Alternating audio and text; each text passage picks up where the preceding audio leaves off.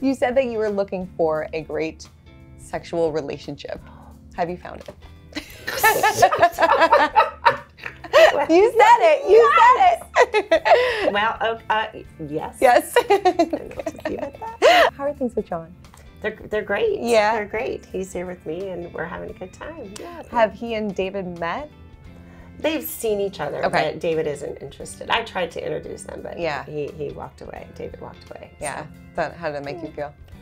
You know, it is what it is. I should have expected it. Right. So. Your face just like lights up. No, he's like the kindest person I've ever met. So, yeah. And I didn't think it was possible to be this happy. So oh, that's so good.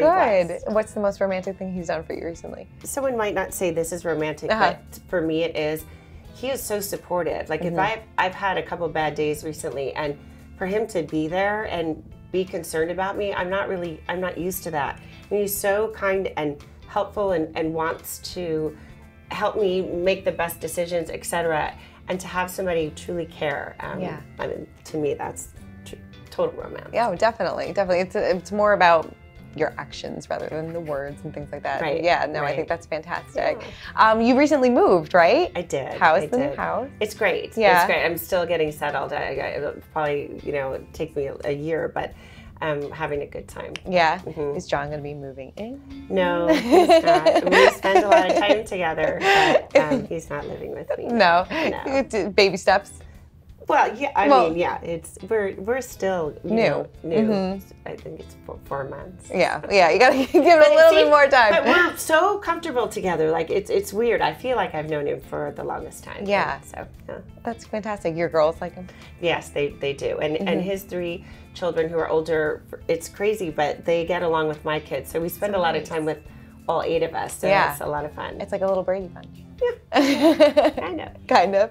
Yeah. What are some fun things that you guys like to do together? Well, I mean, we'll go to rap festivals. And I don't know. We took the kids bowling recently, so had 2 lanes at the bowling alley. Yeah, so it's a lot of fun. That's great. I know a couple months ago you did tell us that you would be open to marriage again. Is that something that you still consider? Is that still on the table? Oh, I definitely want to be married. I mean, I want to share my life with someone and have that partner and grow old with somebody. Yeah, I'm looking forward to that. Have you guys discussed marriage? Oh no. I mean, we make plans way into the future, so that's a good thing. But I mean, it's no. Yeah. I'm sorry. What has been his reaction for this season so far? Well, John had never seen the show prior to meeting me, so I mean, it's a lot. It's a lot too, and thank goodness he's watching this season because the other 5 weren't the best for me. Right. So, but he's okay with that. Yeah.